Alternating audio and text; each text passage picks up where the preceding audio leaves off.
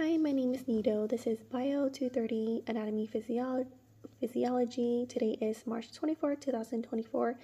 Today I'm going to be giving an overview of the skin and its appendages.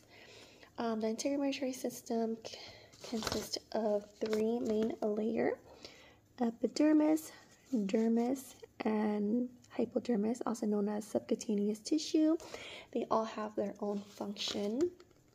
The epidermis serves as a protective barrier against the environment, like microbes, chemicals, UV radiations.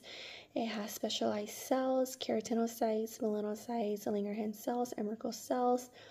The keratinocytes produces the protein keratin. It serves as it waterproofs the skin. Melanocyte produce melanin, which is responsible of the skin color and protects against the UV radiation. Langerhans cells is part of the immune system, which protects against pathogens. The Merkel cell is a function of the sensory to touch.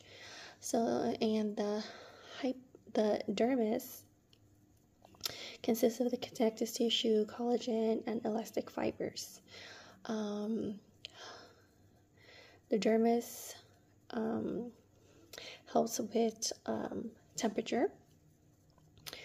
It consists of the blood vessel, lymphatic vessel, nerves, hair follicles, sweat glands, and sebaceous gland. The blood vessel helps with temperatures. The nerves sends sensory information like touch, temperature, pain, pressure.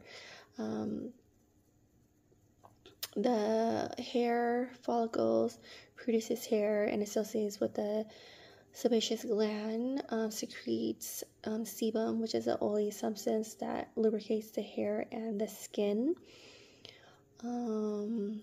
The sweat glands also helps with temperature. Moving on to the hypodermis. Hypodermis is the deepest layer and consists of mainly the adipose tissue and the loose connective tissue. Also helps with temperature. Adipose tissue stores energy in the form of fat and release as needed for metabolism. The hypodermis also provides cushion, padding, and protection against the bone and muscles.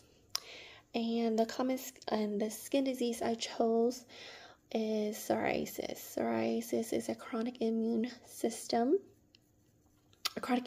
disease that affects the skin and has a rapid buildup of skin cells and can cause a thick patch, redness, silvery scaly skin, can cause itch, discomfort, sometimes pain. Their function and structure is the hypoproliferation,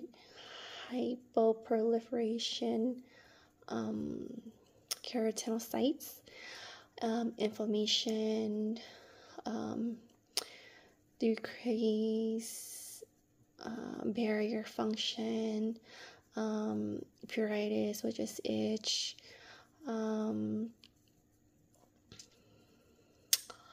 alter epidermal differentiation, angiogenesis. Treatment for psoriasis would be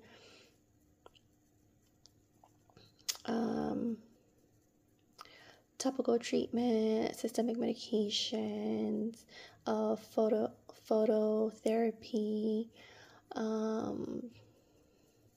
lifestyle changes such as the diet to help with inflammations and their symptoms. That's it for my video. Thank you.